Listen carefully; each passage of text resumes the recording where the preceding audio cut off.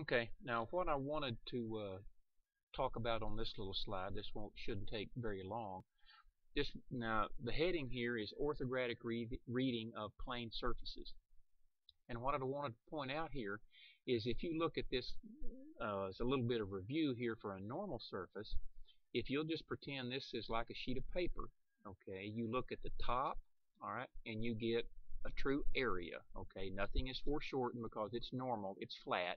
Every view is either parallel or perpendicular to every other view. This top view is flat and it is perpendicular to what we would call the front view. It is also perpendicular to what we would call the right side view. And this view right here is perpendicular to this frontal view. Okay, this view right here is the view that is 90 degrees from this view. And I've got my mouse pointer right here. Okay, remember where that point is. That's looking at the very tip end of this line. Okay, the mouse pointer here is represented by this one point right here at the very end. So this is the right view of this frontal view. Hopefully that makes some sense.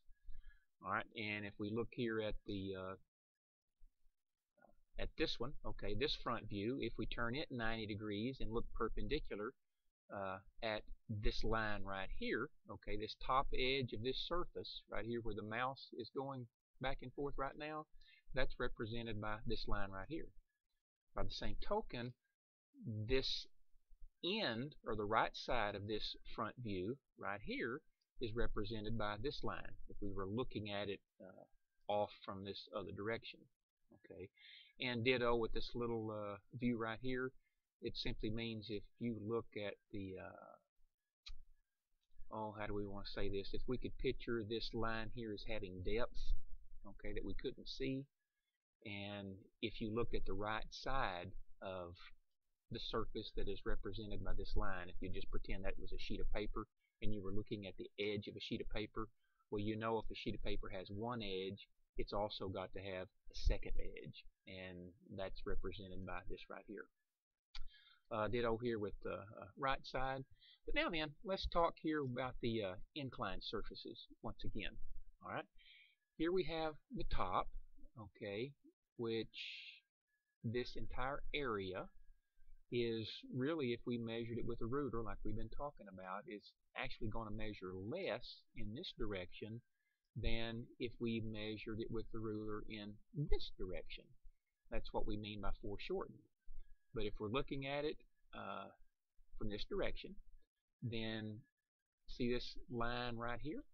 Okay, this line right here is represented by this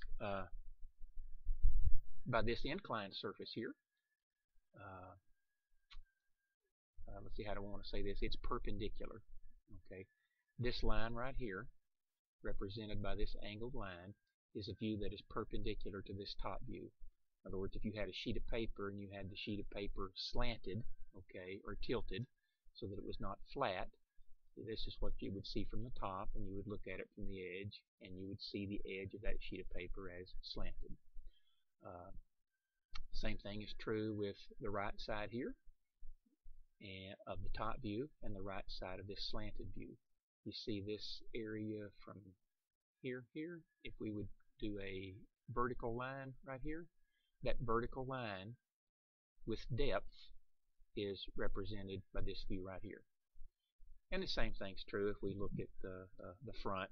Okay, if the front is going to be slanted, then the view that is perpendicular to that is going to be a slanted line, and the explanation is just the same for this view as for that one, as is also the view here, the top, the front, just looking at it from different angles, from areas that are perpendicular to one another.